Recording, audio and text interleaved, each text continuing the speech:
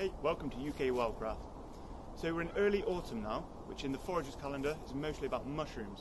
There's also plenty of other plants that you can forage. So I'm going to be showing you my top 5 plants that you can forage in early autumn. So first of all we have the elder. It's quite a small tree and very common all over the UK. For me the best way to ID it is by the leaves, and they usually come in sets of 5, sometimes 7. But 5 is much more common. They come in 2 sets of opposing leaves and then 1 terminal leaf, and the leaves are finely serrated. For me, by far the best use of this tree is the elder flower, which come out in summer, usually like June, July. This time of year is about the elder berry. We're just coming up to the end of the season now, sort of September is the last you'll see of the berries. If you see, these are past their best, but if you're in early September, these should be fine. By October, they're completely gone.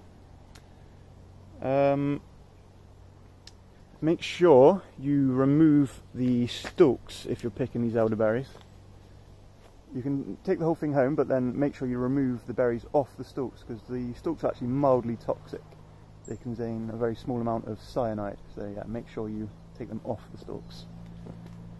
The berries, you can tell when they're ripe when the clusters start to droop down and they come a nice dark red, almost black sort of colour.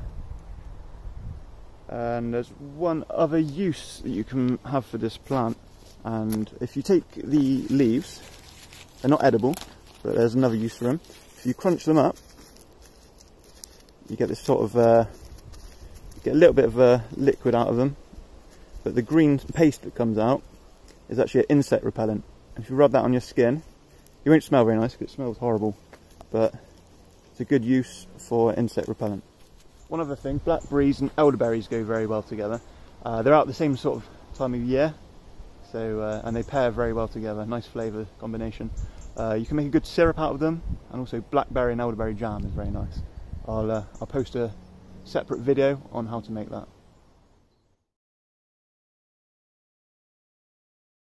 Next up we have the sloe, which grows on the blackthorn bush. Very easy to ID. They have these quite small leaves which are pointed at the end, and you can see that they're quite finely toothed, finely serrated on the edges there. The bark of the branches is almost black, and it has all these long nasty thorns running all the way down, where I guess it's named blackthorn from. The fruit of the blackthorn there, the sloes, they're very sour, very sharp. Some people like to eat them straight off the bush, but I think they're way too sharp. But you can make a good jam out of them, and obviously sloe gin, everyone knows. I like to try and make some of that every year. But yeah, very, very sharp flavour. So yeah, that's the sloe. They're very common in the UK, especially around sort of roadsides and hedgerows and around fields. Another good fruit out this time of year are damsons. They're a bit bigger than sloes, but they're very closely related. Whereas sloes are really sharp, these are quite nice and sweet. You can just eat these straight off the bush. They've got a similar sort of colour to sloes. The sloes are a bit greener. These have got more of they look more like plums, and they're actually very closely related to plums. The leaves are bigger than sloe leaves, blackthorn bush leaves. They're more oval shaped, not quite as pointed at the end, and they are serrated as well. The branches aren't quite as spiny, not as thorny as you would get on a sloe. And the fruit, damson fruit, you can make a really good jam from, and also a liqueur if you mix it with gin or vodka and some sugar. It makes a really good liqueur. Yeah, next up we have hazelnuts, which I really like. For me, really easy way to ID the tree. So look at the branches, and they're really nice long straight branches. And the really thin ones, long straight thin ones, they're called withies, and they're quite flexible, used in crafting. So yeah, very common tree. Again, quite unique sort of looking leaves that you can ID. The hazelnuts are really best the first 2 weeks of September, and you've got to be quite lucky to beat the squirrels. I have got a bit of a trick to be able to find them actually, because if you get in hazels on the edges of woods where there's loads of squirrels, then you won't beat the squirrels to them. They'll eat them while they're still green. But if you find a tree like this, which is kind of on its own on the edge of a field, there's houses nearby, so the squirrels are kind of too scared to come and get the nuts here. And you'll find them. See the nuts like this, they'll come in these little husks, and as long as they're nice and brown, they should be ripe. So just take them off. So that's the hazelnuts there, and you can just take them out of the husk. And yeah, that's a hazelnut. And you just take those home, put them on your windowsill for a couple of weeks just to finish ripening. And then just crack them with a nut cracker and then roast them. As you're going to eat them, just roast them, serve them with a bit of chocolate, or you can add them to your muesli. They're really nice. So yeah, you can pick them earlier if you want to beat the squirrels, maybe like a month before they're ripe. But for me, it's best to just try and find a tree like this one, where you can beat the squirrels to them.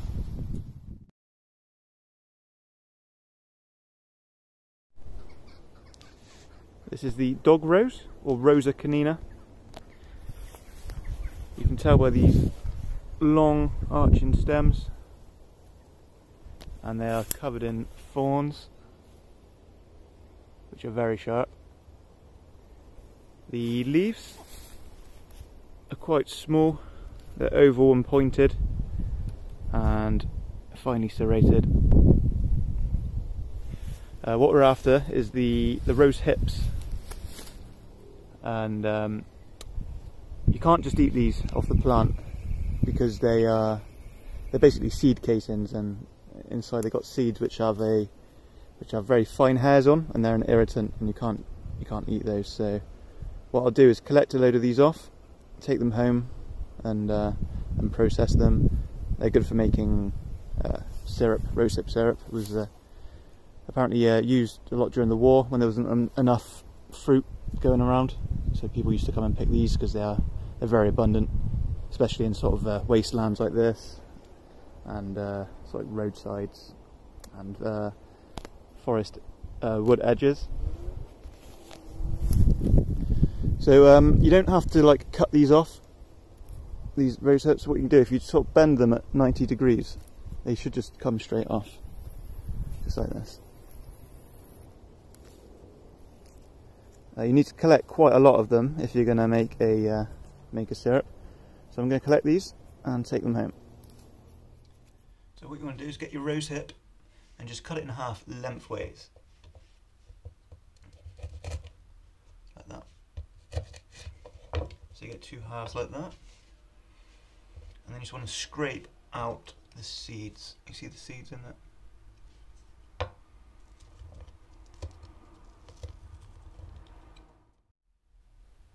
So you see I've scraped out all the seeds there.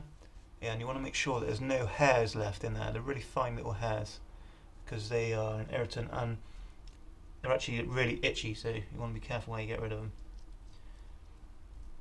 So once you're happy that all the hairs and the seeds are out, you can give them a quick rinse if you want, but you can just eat it like that. Or you can add them into salads, or obviously what people mostly use them for is for making rosehip syrup. Next up we have the hawthorn, which is a very common shrub in the UK. You'll find it growing in woodland edges and around fields like this one. Farmers often use them as dividers between fields because they've got quite sharp thorns on them, so it's good to keep animals in or out. The leaves are quite distinctive. They've got these deep lobes on them. You can eat the leaves. They're a bit bitter at this age, but in early spring, just as they're starting to bud, they're not very tasty, but they're quite high in nutrients. Also we've got these sharp thorns on them. You can ID by those. But the main thing we're going after is the haws, these right dark red berries here. You'll see them everywhere this time of year, like September.